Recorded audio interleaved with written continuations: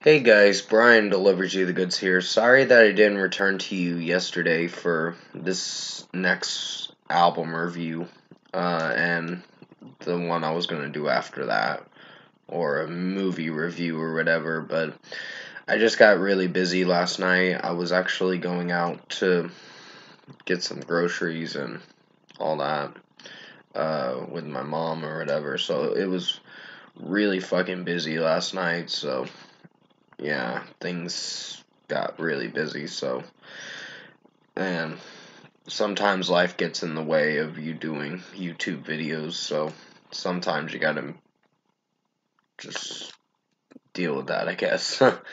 But I'm gonna be reviewing today for Slash's new album featuring Myles Kennedy and the Conspirators, which is their new album for the fifth studio album by Slash's discography, I meant to say. So I'm going to discuss what I listened to for this Slash featuring Myles Kennedy and the Conspirators 4 album and let you know my thoughts on it. So let's dive into this album review. Now, sorry I didn't review it 2 days ago. I just couldn't because I was a little busy with other things, with other videos, and I didn't know if I was going to be able to find this album. I did eventually find it, like, Friday night, and just finished listening to it as of today. So, what did I think of this album? Well, it's got some good moments in it. I'll give it that. Myles Kennedy's vocals in certain songs, I don't know if I'm on board with, but The River is Rising, I really enjoyed that track. That was a really good opener to the album. I did look into the background towards the album, and it said that Myles Kennedy had COVID around the time, which I'm sorry that you had that, bro. Because I know COVID's pretty fucking serious. At the time he had it, his nose was nasally and congested, so it was hard for him to sing the really high notes that Myles Kennedy usually does.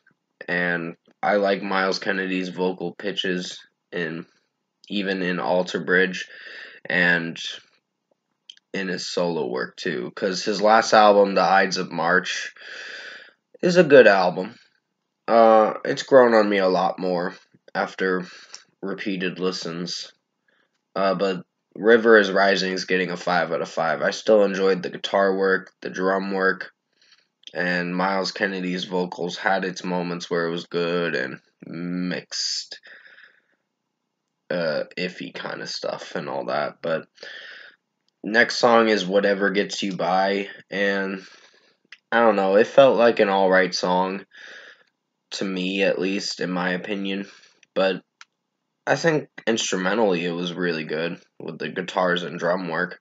So I was not hating this song. I'd give it a 4.5 out of 5. C'est la vie, I think is how you pronounce it. Uh, Not a bad song either. It's a solid track, at least, in my opinion. But basically, I'm just unplugging my charger from my phone, because it's fully charged.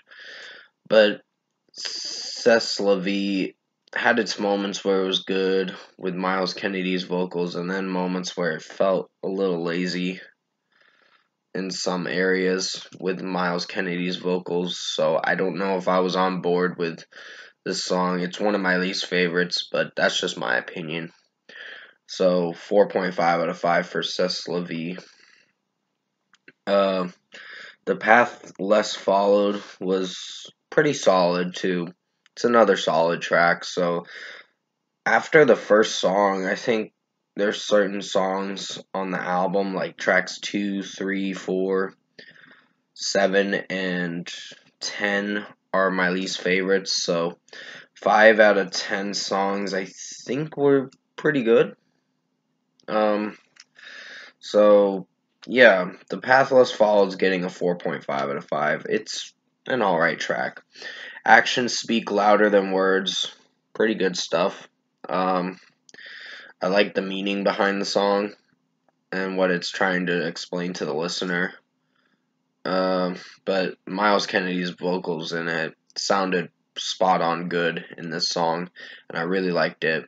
So 5 out of 5 for me on this one. Spirit Love was pretty good. It had a different sound, which that's a good thing, because it's best to mix it up a bit with different sounds for this album. Because if you make it seem like the songs are sounding the same, that's where the album has its tendency to basically not sound as great as you think it's going to sound. But Spirit Love was a very good song.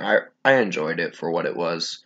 It was different for me in a good way, because there was a lot of mixing production in the song that sounded so different for the other songs that almost sounded samey. But still, 5 out of 5 for Spirit Love. Fill My World was a little lazy of a track, but it wasn't bad. It just, Myles Kennedy's vocals in it sounded fine, but it's just the way it's progressing the track as you play on through the song. It's like a 5.5 minute song. It does alright, so 4.5 out of 5. April Fool, Call Off the Dogs, really good stuff.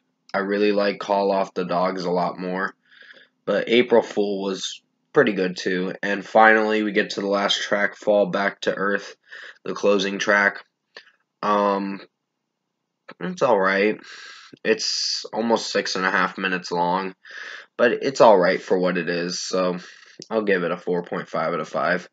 Overall, production, mixing, and execution, Slash's new album with Myles Kennedy and the Conspirators, the 4 album had its moments where it was good, and its mixed baggage moments where it's has a few cluster kind of songs that I don't know if I'm on board with, but for what it is, it's a good effort. I'll give Slash this. This was a good album, in my opinion. So overall, I think Slash featuring Myles Kennedy and the Conspirators 4 album was a pretty good listen. I highly recommend you check it out. I was going to buy this album at Target yesterday, but I was like, they want $14.29 for it, so I had the money, I just didn't want it until I listened to the album to be sure if it was good or not. But maybe I'll go pick this album up and give it a good hard listen again, because maybe my opinion could change in time. But for a score for me for right now, I'm going to give Slash featuring Myles Kennedy and the Conspirators 4 album an 8 out of 10. This was a good listen. They did pretty good for what it was. Not a lot of songs are great, but half of the album is really good. And sorry, I'm getting a text message. I'll have to answer that in a moment after I finish this video up. But yeah, this is a good album for what it is. They did a good job. Slash and Myles Kennedy and the Conspirators did a good job on this record, so 8 out of 10 for me, in my opinion. Comment below. Let me know what you guys thought of the Slash featuring Myles Kennedy and the Conspirators album 4, if you've heard it. And if you enjoyed this album review I made for you guys, comment below and let me know your thoughts on it. Tap like on this video if you liked it. Subscribe to my channel if you can. Support the channel. Like I said, I got really busy going to a lot of places last night, and I wasn't able to get home till like about 10 o'clock. So it was getting pretty late, so I was like, yeah, I'll just do videos tomorrow morning or whatever. But anyways, I hope you did find this review to be enjoyable. I did the best I could to make it as good as possible. I will have more, I think 2 more reviews coming out soon. One's for the new Snoop Dogg album, BODR. So I'll definitely check it out and give it a good hard listen, because it's like 53, 54 minutes. So it's a little longer than this album, but this was a good album.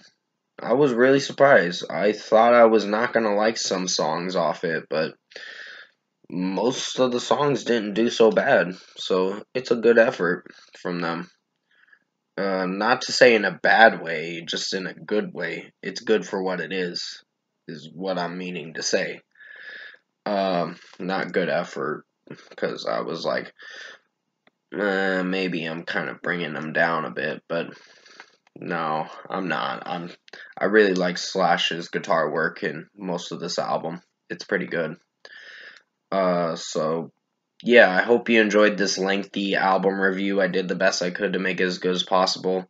I'll have the next review coming out in a little bit, and then a movie review later. So stay safe, take care, and as always, I'll see you in my next review.